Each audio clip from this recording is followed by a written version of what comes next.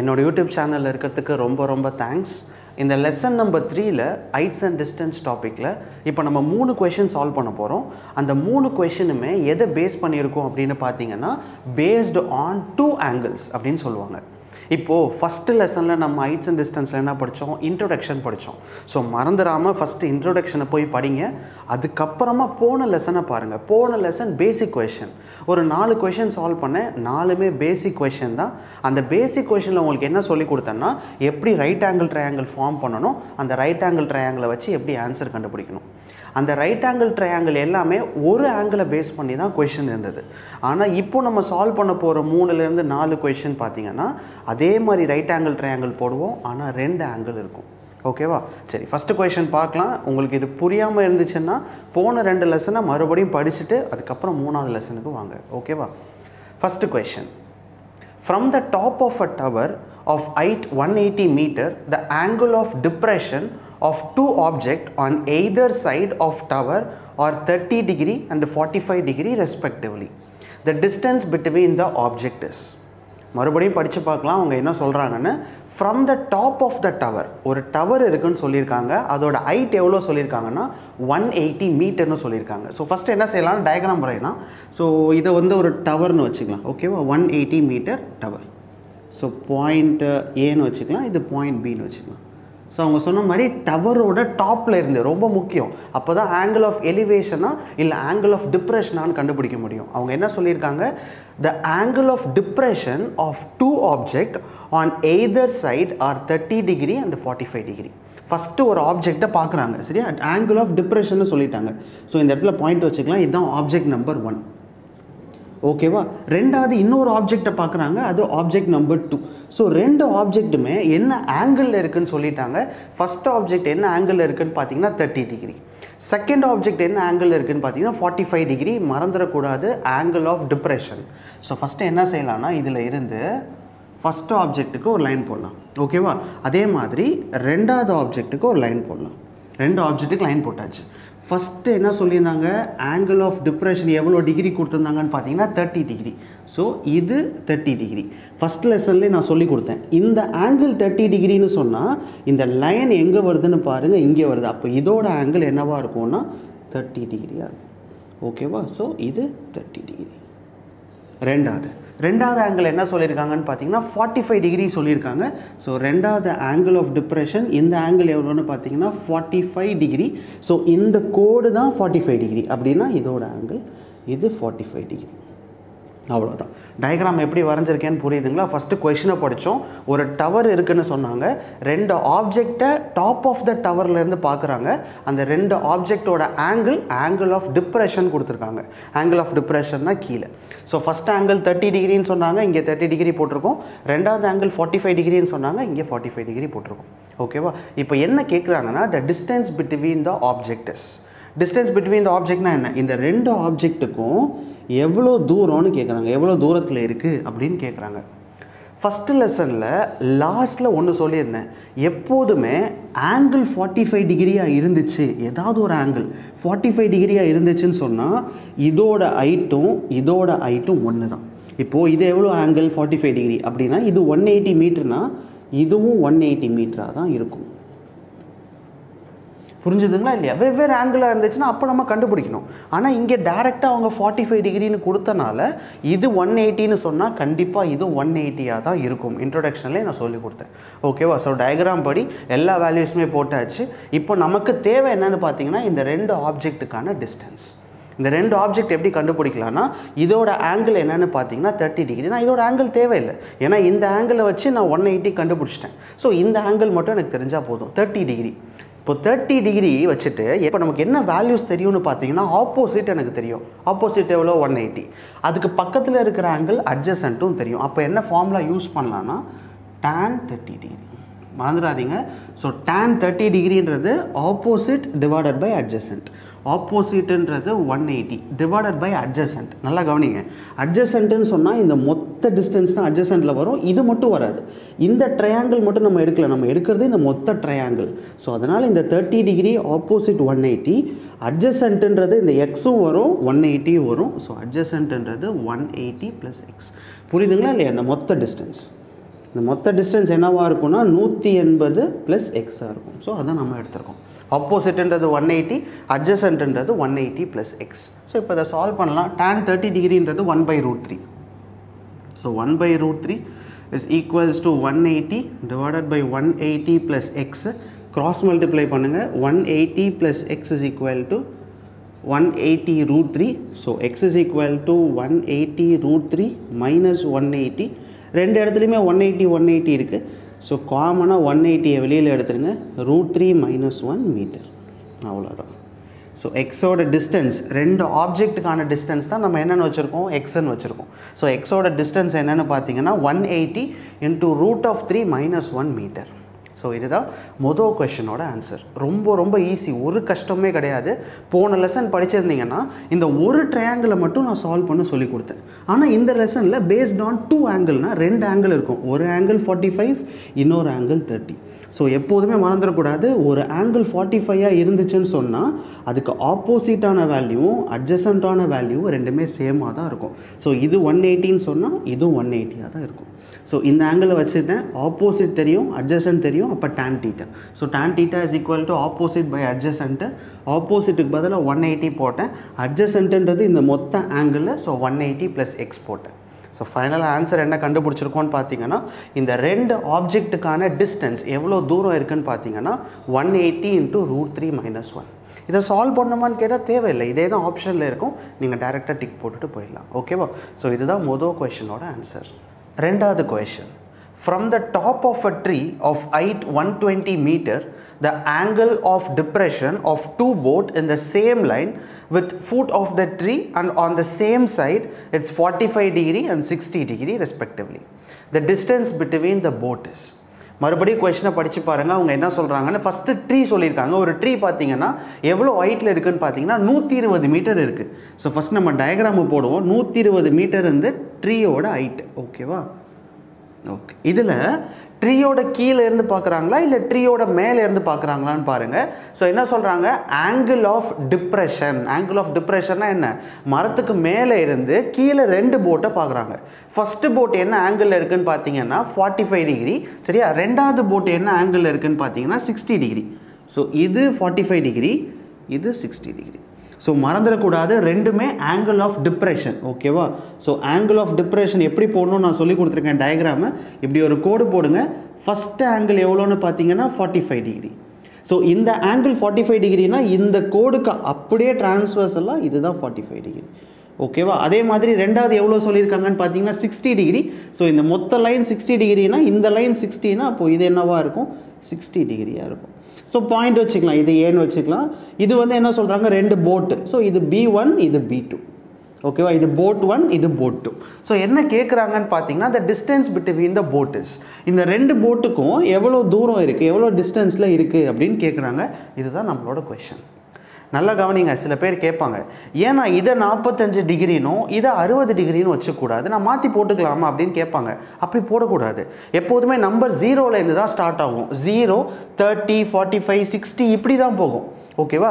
சின்ன நம்பர்லேருந்து பெரிய நம்பர் தான் போகணும், இல்லைனா பெரிய நம்பர்லேருந்து சின்ன நம்பர். ஏதாவது ஒன்று ஞாபகம் வச்சுக்கோங்க, மாற்றி போட்டுறக்கூடாது. ஓகேவா? ஸோ பெரிய நம்பர் இது 90 டிகிரி சொல்லல, 90, 70, 60, 50, 40 இப்படியே போய் 0ல் முடியும். ஸோ அதை மட்டும் மறந்துடக்கூடாது. இந்த நம்பரை மாற்றி போட்டுறக்கூடாது. மாற்றி போட்டிங்கன்னா ஆன்சரே மாறிடும். ஓகேவா?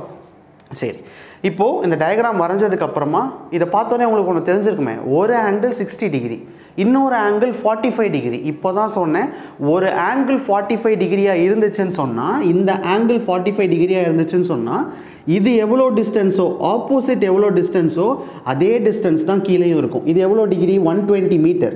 இது எவ்வளோ டிகிரி, 45 டிகிரி. அப்படின்னா இந்த லென்த்தும் இந்த மொத்த லென்த்துமே ஒன்றா தான் இருக்கும். இந்த மொத்த லென்த்துமே என்னவாக தான் இருக்கும்னு பார்த்தீங்கன்னா 120 மீட்டராக தான் இருக்கும்.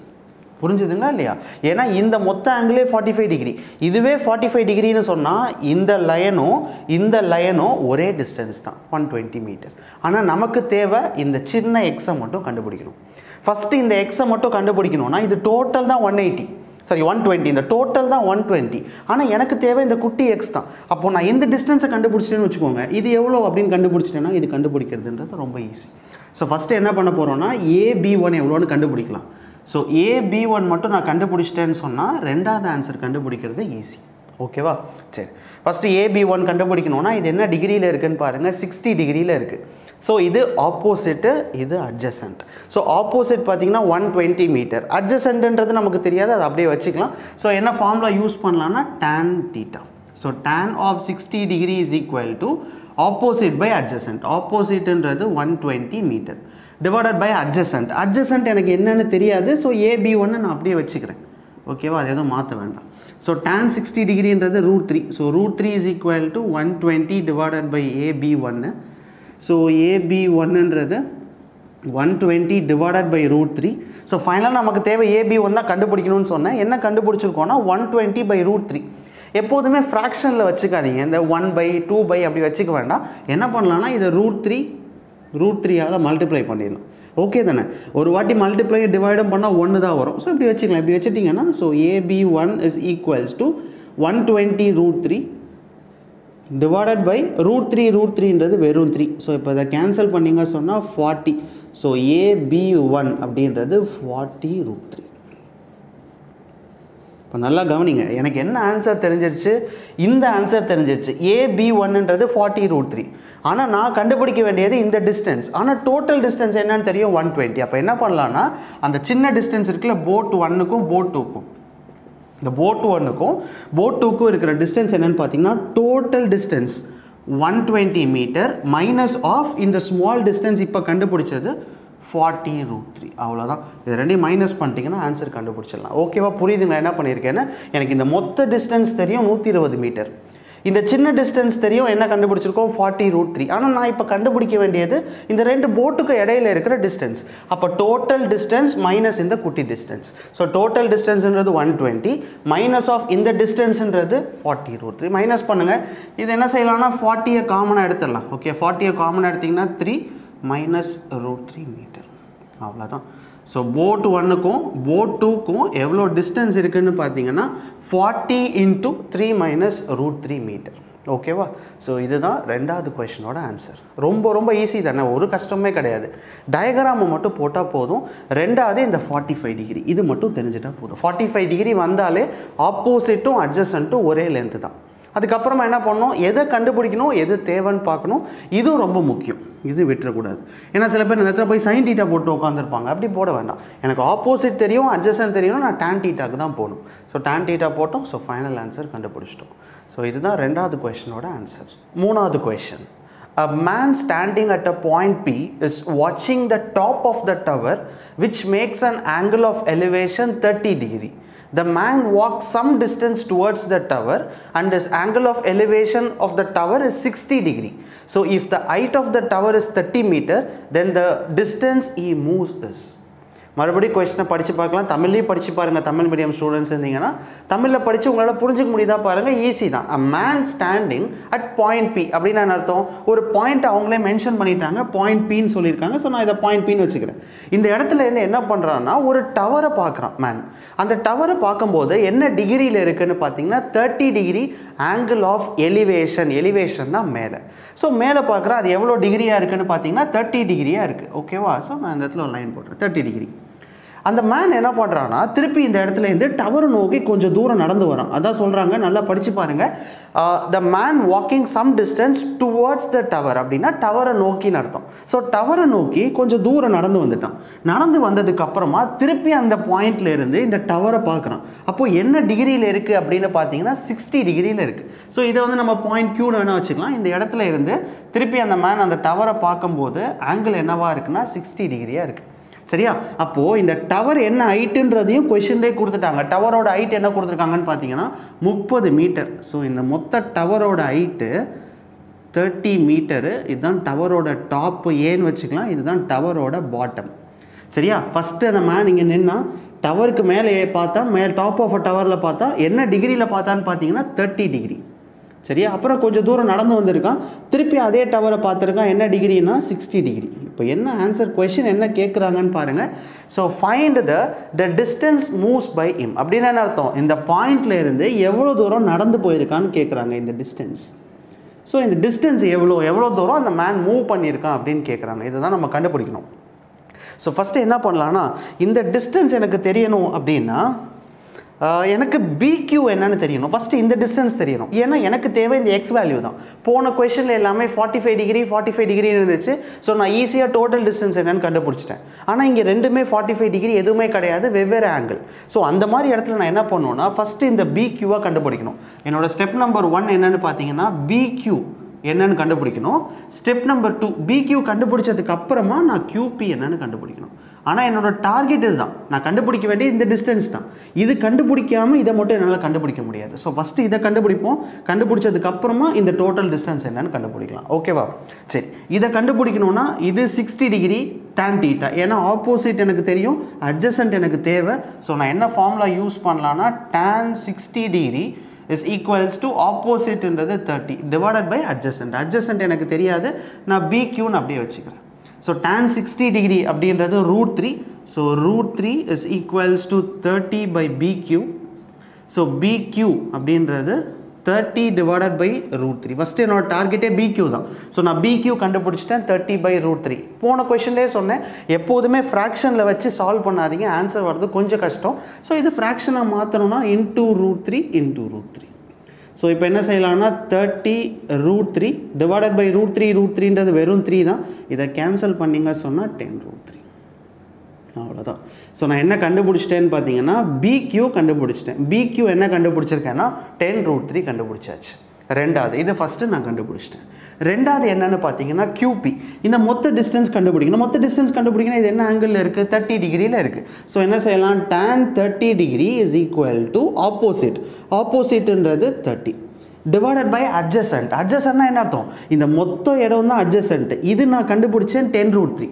இது எனக்கு என்னென்னு தெரியும்? எக்ஸ். அப்போ மொத்த டிஸ்டன்ஸ் என்னென்னு பார்த்தீங்கன்னா 10 √3 + எக்ஸ். புரியுதுங்களா இல்லையா? இந்த மொத்த டிஸ்டன்ஸ், இந்த மொத்த டிஸ்டன்ஸ் எவ்வளோவா இருக்கும்னா 10 √3 + எக்ஸாக இருக்கும். ஏன்னா இது எக்ஸ், இது 10 √3. அப்போ மொத்த டிஸ்டன்ஸுன்றது 10 √3 + எக்ஸ். ஸோ இப்போ இதை சால்வ் பண்ணலாம். So tan 30 டிகிரின்றது 1 by √3. So 1 by √3 is equals to 30 divided by 10 √3 + X. Cross multiply பண்ணலாம் இதை. ஸோ கிராஸ் மல்டிப்ளை பண்ணிங்கன்னா 10 √3 + எக்ஸ் இஸ் ஈக்குவல்ஸ் டு 30 √3ன்னு கிடைக்கும். So X is equal to 30 √3 - 10 √3. So 30 10ன்றது 20. So 20 √3 metre. அவ்வளோதான். So இதுதான் மூணாவது கொஷினோட ஆன்சர். ஓகேவா? ரொம்ப ரொம்ப ஈஸி தான், ஒரு கஷ்டமே கிடையாது. போன 2 கொஷனில் ஒரு ஆங்கிள் 45 டிகிரின்னு கொடுத்துருந்தாங்க, அதனால ஈஸியாக இதுவும் இது ஈக்குவல்னு சொல்லிட்டோம்.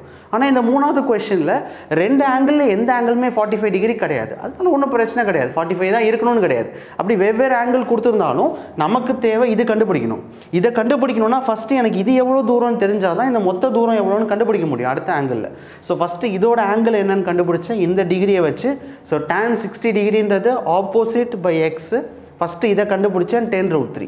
ரெண்டாவது இந்த tan 30 degree. So tan 30 degree போட்டால் இந்த மொத்த டிஸ்டன்ஸு டிவைடட் பை இந்த total distance, opposite by adjacent. So adjacent 10 √3 + X போட்டேன். எக்ஸோட வேல்யூ கண்டுபிடிச்சாச்சு. என்னென்னு பார்த்தீங்கன்னா 20 √3. ஸோ இதுதான் மூணாவது கொஷனோட ஆன்சர். மீன்ஸ் ஃபைனலாக இந்த லெசனில் நம்ம 3 கொஷின் தான் சால்வ் பண்ணியிருக்கோம். இந்த 3 கொஷினுமே ரொம்ப ரொம்ப முக்கியமான கொஷின். இது எல்லாமே 2 ஆங்கிளை பேஸ் பண்ணது. இங்கே ஒரு ஆங்கிள் இருக்குது, இன்னொரு ஆங்கிள் இருக்குது. ஸோ அடுத்தடுத்த லெசனில் நம்ம நிறைய கொஷின் சால்வ் பண்ணலாம். ஃபஸ்ட்டு பொறுமையாக படிங்க. இந்த 3 கொஷின் படித்ததுக்கப்புறமா உங்கள் புக்கை எடுத்து இந்த மாதிரி சம்ஸ் எல்லாம் எங்கே இருக்கோ அதெல்லாம் சால்வ் பண்ணுங்கள்.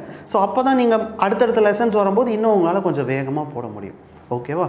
ஸோ இந்த வீடியோவை பார்த்ததுக்கு ரொம்ப ரொம்ப தேங்க்ஸ். மறந்துடாமல் உங்கள் ஃப்ரெண்ட்ஸ் யாராவது எக்ஸாம்ஸ்க்கு படிச்சுட்டு இருக்காங்க அப்படின்னா இந்த வீடியோவை அவங்களுக்கு ஷேர் பண்ணுங்கள், ரொம்ப யூஸ்ஃபுல்லாக இருக்கும். ஸோ தேங்க்யூ ஸோ மச் இந்த வீடியோவை பார்த்ததுக்கு. பாய்.